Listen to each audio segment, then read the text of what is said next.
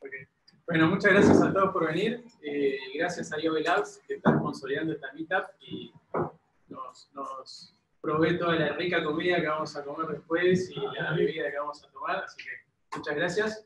Tenemos dos grandes valores acá de la comunidad, reconocidos internacionalmente. Tenemos a Gaby Kurman, que va a dar una intro de lo que es el ecosistema de RIF, y tenemos a Wojtek, que va a hablar de RIF Decentralized. Y yo me voy a presentar. Muchas gracias, chicos.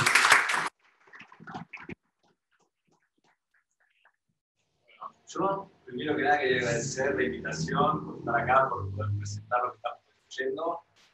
Muy felices de estar construyéndolo en conjunto con el equipo de Infuy acá en Uruguay. Así que lo primero que quisiera hacer antes de arrancar es felicitar a Infuy por la nueva casa, el crecimiento que han tenido el año pasado a base de ser uno de los mejores proyectos o mejores equipos de laburo en Uruguay. Para nosotros es un placer trabajar con los equipos de Infuy.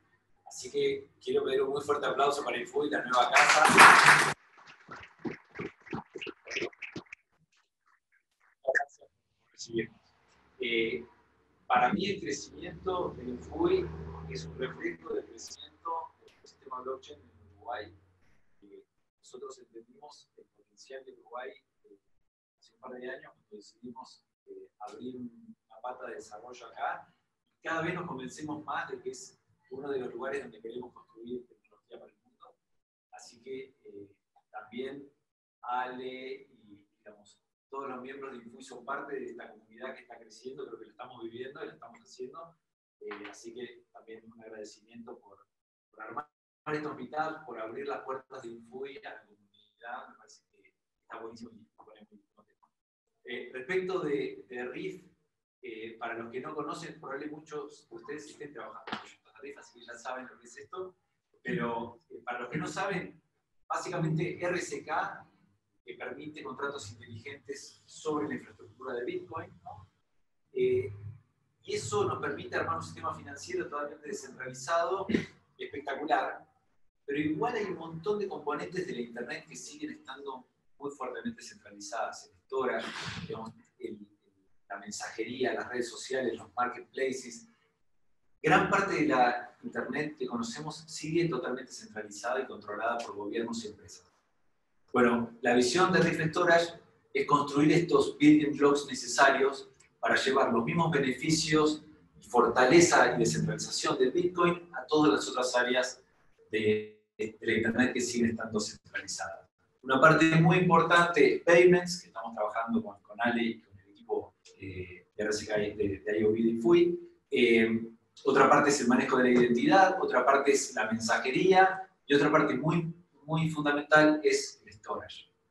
Entonces ahora Wojtek nos va a contar cómo funciona este layer que permite almacenar información en forma totalmente descentralizada, permissionless y, digamos, disponible democráticamente para cualquier persona o usuario del planeta. Así que es uno de los componentes principales y muy importantes de esta visión de RIF para construir una Internet descentralizada sobre la infraestructura. Así que con esa intro pido un fuerte aplauso para Wojtek.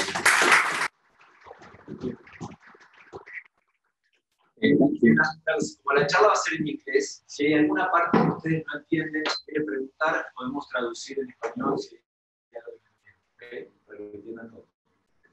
Hola, ¿es esto no? Hi everyone. Okay. Hi, I'm going to do this in English, even though I'm learning Spanish, but give me a few years. It's not as fast as learning computer languages. So my name is Wojtek, but some people here call me the yellow, the mustard pants. But it's not my fault. It's because this t-shirt doesn't go with anything else. So storage and communications. Today, I'm not going to really talk to you about like RIF storage and RIF communications. I want to give you a really understanding why we need decentralized storage, why we need decentralized communications, what are some of the principles that are being applied there, and how such systems can work. Maybe we don't have clicker, right? No. No. Okay. Yeah. Cool. So the main motivations. Okay, cool. So the main motivations for why we would need such a system is that nowadays the world is more and more decentralized. You're storing more and more stuff digitally. You have more and more documents that even identify you. And in past, you were storing usually most of that on your own computers. Nowadays, we're using mostly cloud. And there's a centralized service providers that are, Sorry. That's okay, that are creating, that are basically providing the storage capabilities and communication capabilities to third parties. Parties like Amazon, Facebook, Microsoft, they all have their own data centers where they're storing all the data. The problem here is that if you are not compliant with the rules of Facebook, you may get deplatformed. You may lose all your data. You may lose all your identity. So this is one of the things we're trying to tackle with decentralized storage. There's also increasing chance that somebody is going to spy on you, or we all know the NSA leaks. So we need to protect ourselves a bit better.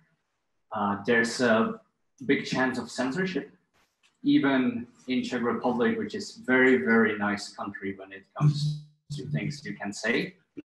I have few times went on a YouTube on a like a video that somebody shared with me, and it just says this video is not available in your country, right? And it was I don't know, something even stupid, nothing that I found worth censoring, but nonetheless it is happening.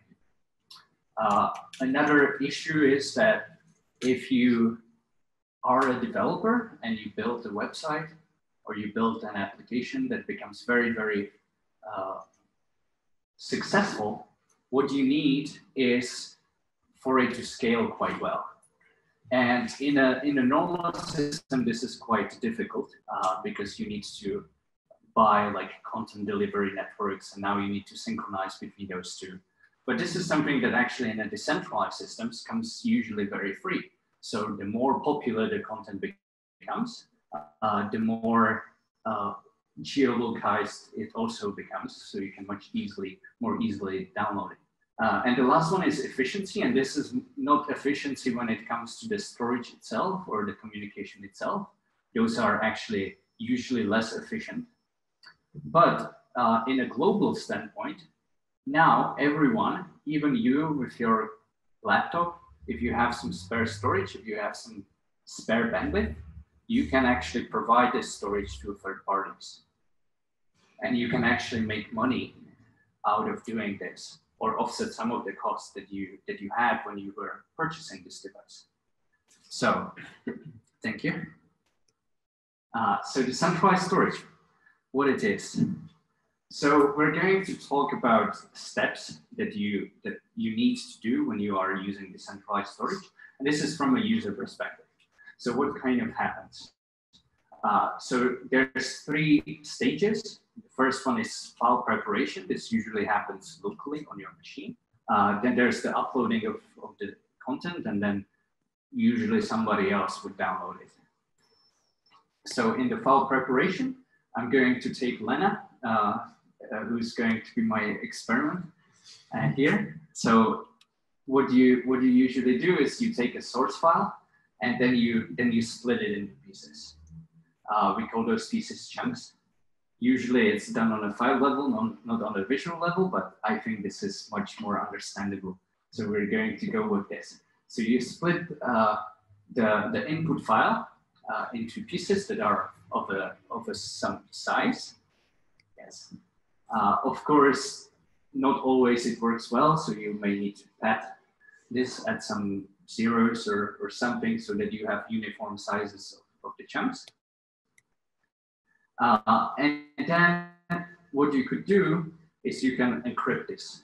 And you can do the encryption before or after the chunking. Usually it's done after the chunking because it makes it much more robust. And yes, and then what you usually do is you store these chunks into a structure. One good structure to use is something called Merkle tree. So basically it's a graph, it's a tree, where you have the data and the leaves. And then as you go forward, you actually have a checksums of all the data underneath. And hence verify basically that those chunks are consistent, that nobody tampered with it, and also uniquely identifying those. So this is one way of a tree representation that is usually used. But there are, of course, other possibilities, because this structure is, yes, please, next one, very flexible. So if you, for example, are working with video files and you want to allow for streaming of the video files, you can choose this structure, because in this structure, it's very easy to search in the video and jump to any given location. So here, all I need to do is I need to download this bit to get these 2 first seconds of the video, and then I progressively download one after time. If I need to actually skip into, like, I don't know, 5th minute of the video, I can just go here, retrieve this, and then I'm already here. This is something that in the balance system would be much more computationally inefficient and quite down. Okay, so that's the preparation. And then in terms of the other actions, so this file preparation is something that the system will usually handle for you completely. But I think it's important to understand so that you understand the caveats, how secure it is. So when it comes to the uploading, you usually are concerned about how the file is distributed in the network and if it's persistent. So if later on you're able to retrieve it. And then when it comes to downloading, you usually care about finding the file first and then how to download it. So I'm going to talk about 2 different storage networks here, mostly because they are very different. Who actually used the decentralized storage here? Is there someone who ever used it? Okay, 2 people. And which ones, if I can ask? Saya. Okay. Ale? Saya as well?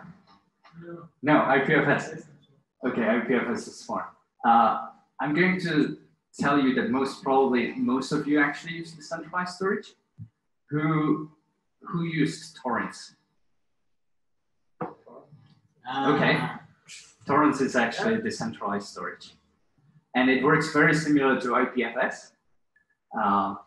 So maybe I'll show you a technology that you've been using and you didn't really know how it works.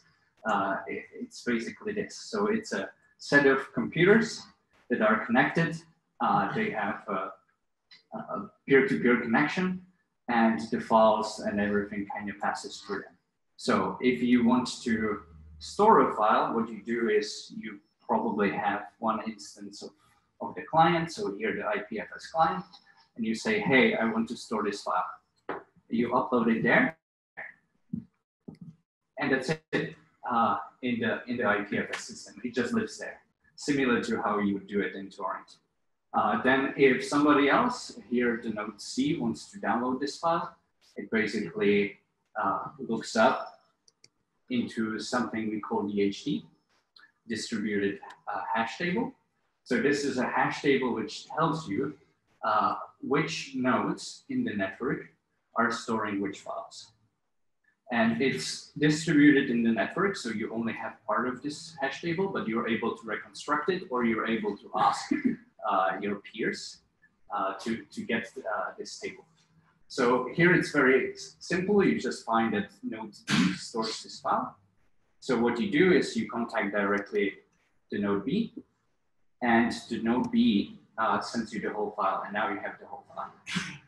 what's interesting here, and this is something that happens in the torrent network as well, is that the file used to be in just one location. Now it's in 2 locations. So the more popular the file becomes, the more spread in the network becomes. And you can use this to your advantage. So the next time you download a file through some other node, all it needs to do is it actually connects to both of those nodes, and maybe it downloads half of the file from here and half of the file from there, or majority of the file from here, because this guy has a much faster internet connection. And this is where the chunking also comes into play, because you just download by the chunks. And this is, by the way, again, how the BitTorrent network also works. They use something else than the DHT for the finding of the file. But other than that, it's the same. And these providers, these who actually store the files, are called seeders. So they're seeding the file. And then the ones that are downloading it are usually called leeches, because they leech. Okay, but this of course has a few problems. So BitTorrent network is economical miracle, because, and I think it should actually get a Nobel Prize for economics, because even though it's completely free for the end user, it's very popular. And this is because there's such thing as a tit for tat protocol and a reputation system. So the most popular uploaders are actually rewarded by their reputation. So they're incentivized to actually share this content. We can't really do that for all the content in the world. So in IPFS, what they are using is similar protocol to the tit for tat, something called BitSwap. But their biggest problem is persistence. So how do you prove that you store a file and that you are someone who is providing it to the network? And this is something that is tackling a technology called Filecoin, but that's outside of the scope of what I want to bother you with. But it's a very interesting, and if you're interested in this topic, definitely do read it out. Yes. So the second system I'm going to talk about is Swarm, because the approach is very different. And coincidentally, we're actually integrating those 2 providers into the RIF storage. And it's actually exactly because of that, because the approach is so different, and therefore the use cases are very different. So in the Swarm network, the layout looks completely different. And the connections are not seemingly random as in IPFS. I mean, there is a reason for IPFS to look that way. But in the Swarm, they use something called forwarding Kademlia. So Kademlia connection means that you, let's say this is your computer, you become part of the network, and you have some address, you have some identity.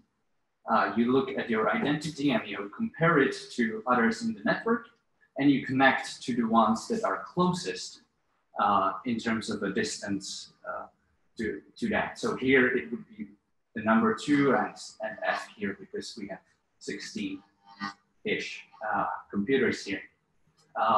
So you connect to those 2. You usually have like 8 or 16 close computers in your neighborhood. And then you have at least one connection that is far away.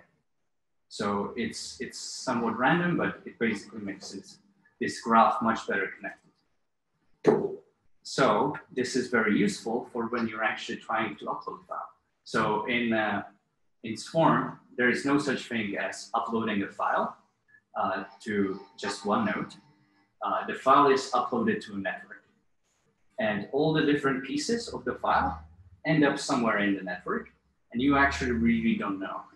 I mean, you know, because you know the hash of the pieces of the file, and you know that there must be some computer that's somewhere there, but in reality, you don't really know. So what you do is you upload the first piece into your node. Then looking at the connections, you look at what is the closest node. And here I've chosen it by the prefix. So 2 is the closest connection to 3 that I have. So you contact the node 2. The node 2 then sees that it has a connection to node 3 and it basically forwards there. And the same happens to the next bit. And here we actually see that there's no such thing as node bit number 1, but there's node 0 and 2, and it ends up in either of them, usually in both of them. And the same goes actually even for this file. It usually doesn't end up in just one node, but there's a few nodes storing it with similar addresses. So yes, one chunk, then a second chunk, the last chunk. Next slide. And now it's somewhere in the network and you actually don't know if the file exists until you try to download it. So there's no global table through which you could find if files exist. You don't know. And this is really good for anonymity and censorship, because those people that are forwarding the chunks, they actually don't know which file they belong to. They don't know if this is the root, the Merkle tree of the file or not. They actually don't really know anything, rather other than it's coming from this peer and it's supposed to be stored in this direction. That's all they know. So then if you want to download a file, it actually doesn't matter whether you want to download it from the same node or from some other node. But again, the routing is, it looks, okay, I need to find something that starts with 3. So DF is the closest one actually, and then it goes and routes this way. We can see that actually there's a faster way to get the file, and that would be to go this way, right?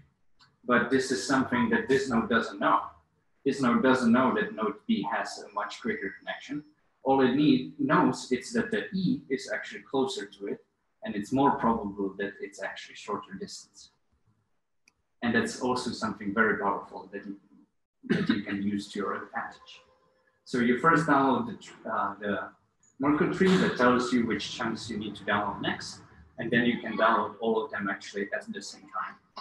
So you download the first one, next slide, and you download the last one. Okay. So how do you incentivize this? Because suddenly this is not just a network where only the nodes that would want to store a content would store it. This is a network where everyone participating in the network stores something and they don't know what they store. And they actually cannot reject storing such thing. I mean, there is a way, but in principle, they cannot. So for downloading the file, we use something called swap.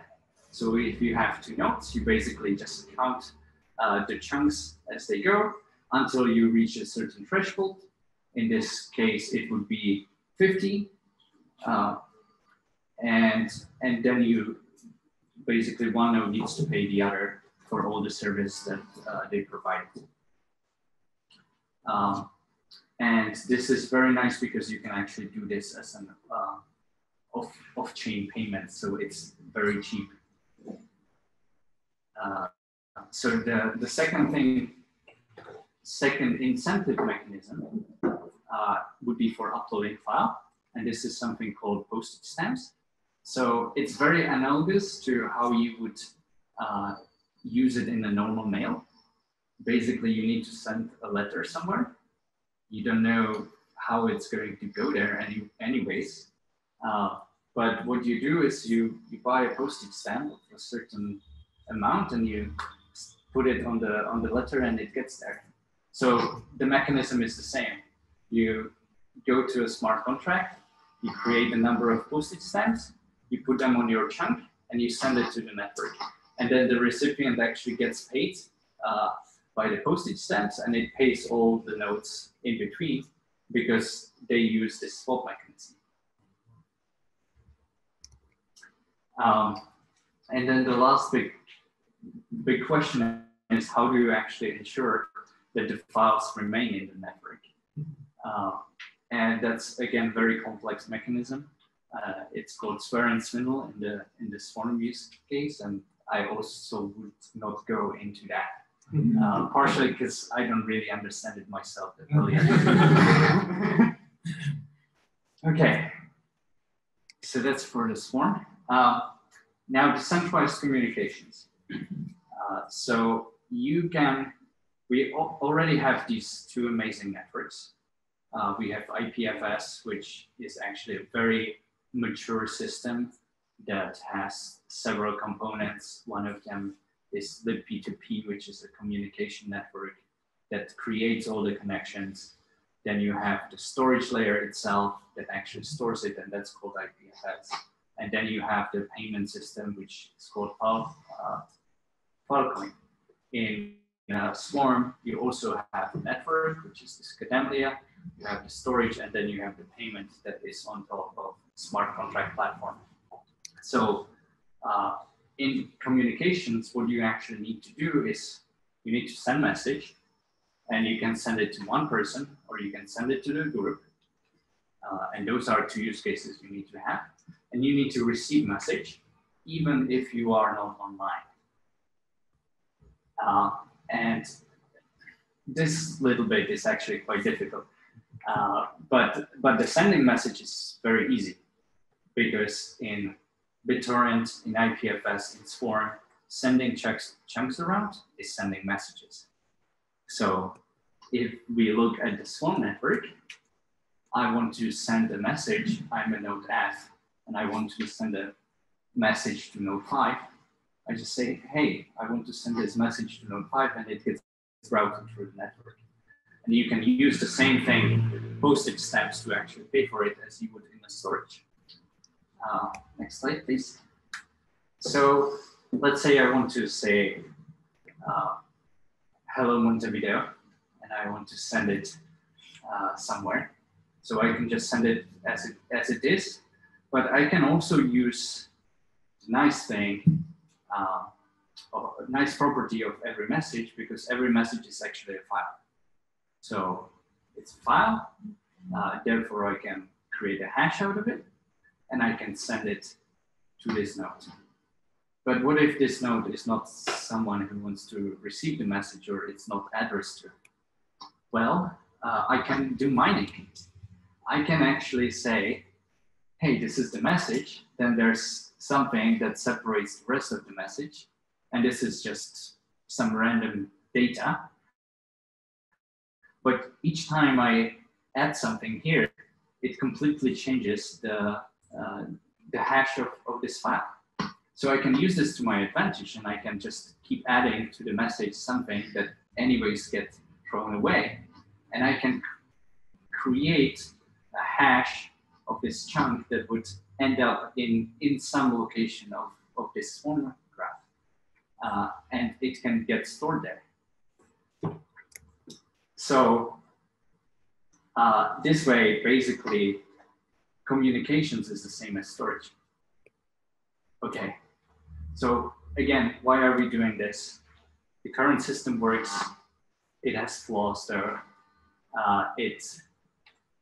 If everyone is nice and everyone plays well, it's the best system we have, and probably the best system we can have. I mean, centralization is the most efficient way, but it never works. That's the thing. It never works. There's always bad actors that are going to abuse the system. And decentralized storage, decentralized communication, decentralized technologies are the tools that can actually help prevent fraud, help prevent people from doing something that would negatively influence others. Okay, well, that's it from me, guys. Please, if you have any questions.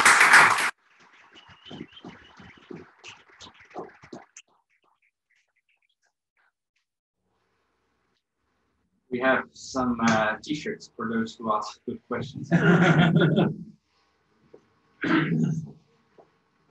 All right. So, how you make the real-time message reality when you have a spread of message? You spread the message in different nodes. Yes. So how you send that message to someone specific? Okay. So yeah, there's two ways. Either you say specifically, I want to send it to this person. Yeah. And then it's fine. It just gets routed. But then everyone knows that this message is intended for that person, right? Yeah. That's something you don't want to do. A smarter way is you don't send it to a specific person, but you just send it to part of his address. So let's say some prefix of his address. And this gets delivered to everyone who has this prefix. So now it's more people. So you actually cannot identify it as one single person. Sorry? A broadcast. Yeah, basically a broadcast, a limited broadcast.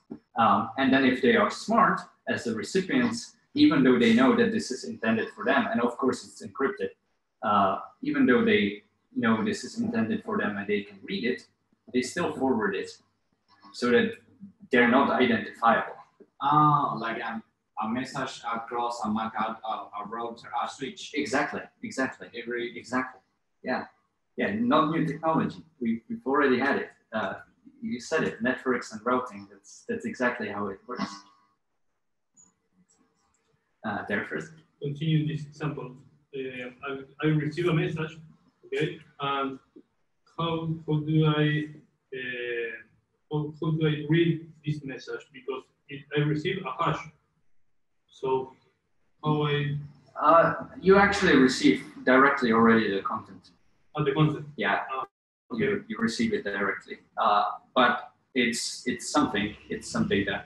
So what you do is you try and decrypt it, and if you decrypted it, it's intended for you, basically. Okay. I have two questions. Yeah. First,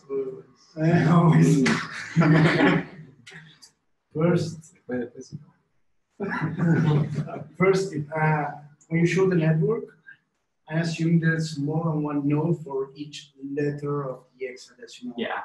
How do you manage that? Because you have many C's, many A's, many 2, many 3's. Right. And you are going to spread all that on the yeah. So that's essentially that. So you just have more, and maybe we can go back to that. Yeah, let's say here, right?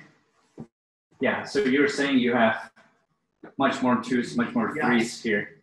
Well, you just add a second letter. You have a point of failure. Yeah, you add a second letter. Yeah. So it's 2A, 2B, 2C, etc.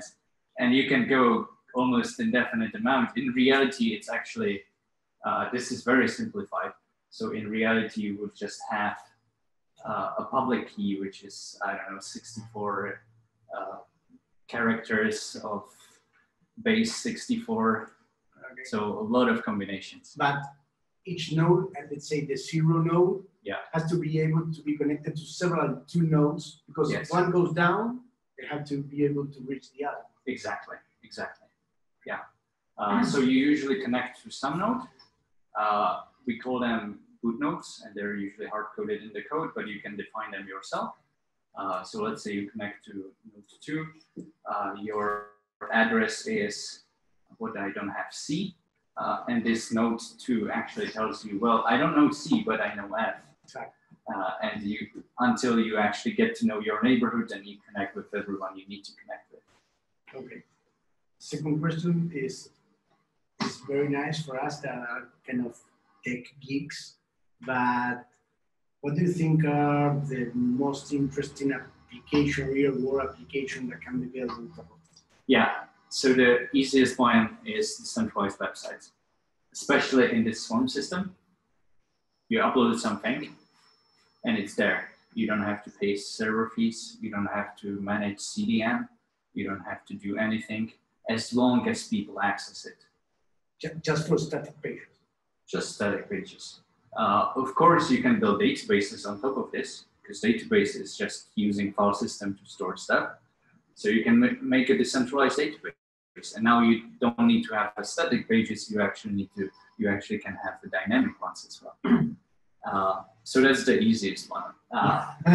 Then definitely a streaming, video streaming, centralized, basically streaming networks, which can save providers like, let's just say Netflix adopts this. And by the way, Netflix is using IPFS or something.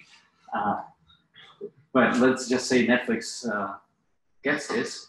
Well, now they don't have to store all their films. They don't need to pay all the bandwidth to actually serve them. And that's like millions of dollars we're talking here.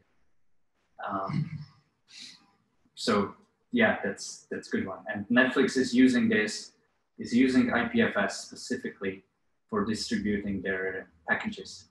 So software packages, because they just use the hash as a consistency check.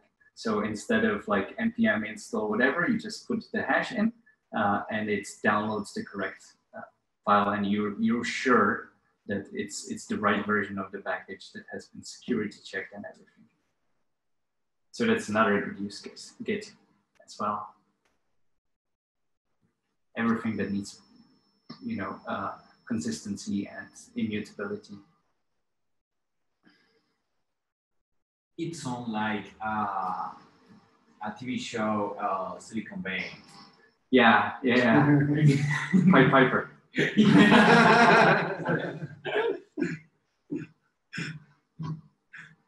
Oh yeah, one question. How does RIF storage compare to SIA? So what are the advantages over SIA? So RIF storage is a protocol. Yeah. So it basically allows any third party to integrate into the solution, right? So SIA can also be integrated, and right now it comes with the IPFS and Swarm, but it's fully open, and we might integrate some more. We're talking to SIA. In my understanding, SIA is not that well decentralized and it's actually very much redundant. So in SIA, they use the old DVD system, where basically you take a file, you split it and you create 10 out of 30 encoding on that, meaning that you only have 10 data chunks and then 20 redundant chunks. So if you lose up to 20 of them, you can still recover the file. And then, similar to how IPFS works, you actually create the contracts directly to a number of providers that are willing to store your data. You define, and this is where SIA is quite ahead actually. So they have this whole mechanism of payment already done. So this is where their strength is. But you create a contract between them, and they store your files. And then from time to time you check if the file is there, or there's a system that checks that. If not, you can reconstruct this one missing chunk that this storage provider no longer stores, and you can contract somebody else to store it. So it's a much more involved system, and but it's quite resilient to the storage providers going offline. Does that answer your question? Yeah. Okay. And another question: do you know how much data is being stored through RIF? So RIF, it's a tricky question, because you could say that everything that is stored on IPFS and on Swarm is stored on RIF, because we provide access to those. But RIF storage is a quite new technology, or this protocol. We're actually just now entering the first testnet period, and we're integrating with first few partners. So there isn't much stored. I think we can count it in gigabytes for sure. So RIF is over Ethereum. RIF is only on RSK. It's a network. Yeah. So this is a layer on top of a smart contract network like RSK. In principle, it's agnostic to the smart contracts, but it has a tight coupling right now with the RSK because we're one organization that is building that. Yes. Maybe you can explain what RIF storage adds on top of Swarm and IPFS. Right. Okay. So with the IPFS, what we are adding is a decentralized way of persistence. So there is a service in IPFS called Piñata.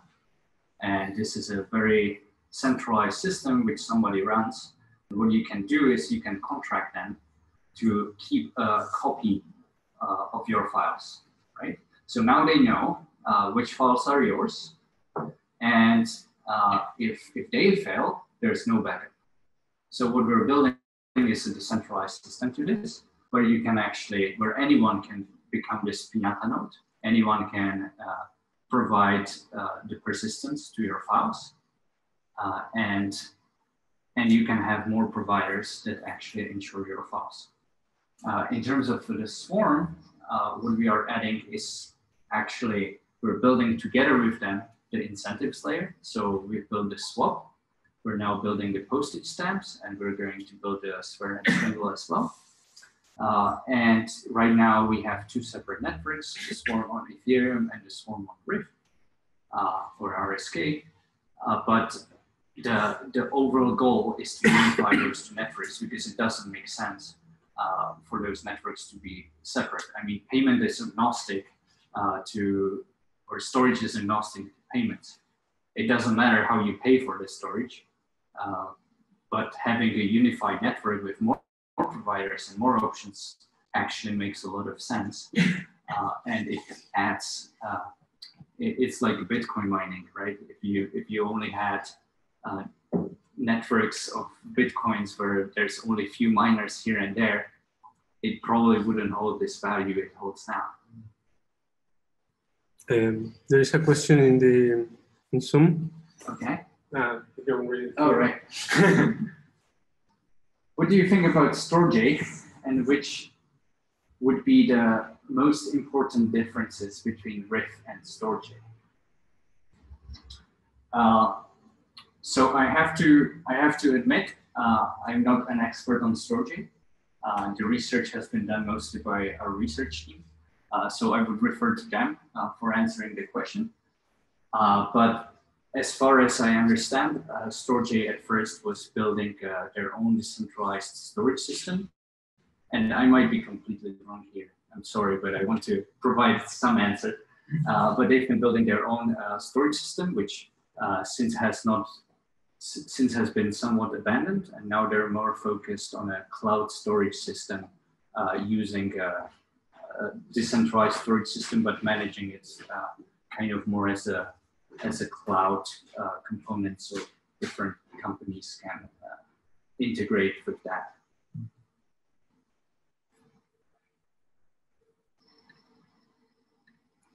Sure. Any more questions here or there?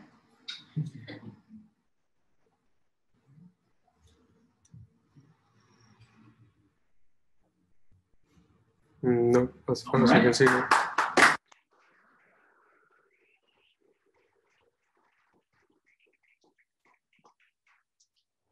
Dos pequeños anuncios. Para la pregunta. Pregunta. Yeah, this one definitely. Yeah. I think we go there. Thank you. Cheers. All right, yeah. Okay. Dos pequeños anuncios. Primero, hace un ratito se acercó Manu, que no sé si lo conocen, él es co-founder de un proyecto que se llama Money Chain, que es una stablecoin sobre Bitcoin. La idea es hacer una meetup la semana que viene sobre un workshop de cómo usar la plataforma de ellos. Probablemente también con Luminous o algo de eso, alguna demo. Cualquiera que quiera presentar charlas, siempre es bienvenido. Cualquiera que quiera, los incentivamos a usar RIF, RCK, les podemos ayudar. Y si son de otras tecnologías, también la Meetup está abierta para cualquier tecnología, pero si se quieren acercar a RIF o RCK, pueden contar con nuestro apoyo, después pueden venir acá a presentar libremente. En el fondo hay comida, bebida, para los alcohólicos y no alcohólicos. O sea, bueno, muchas gracias por venir.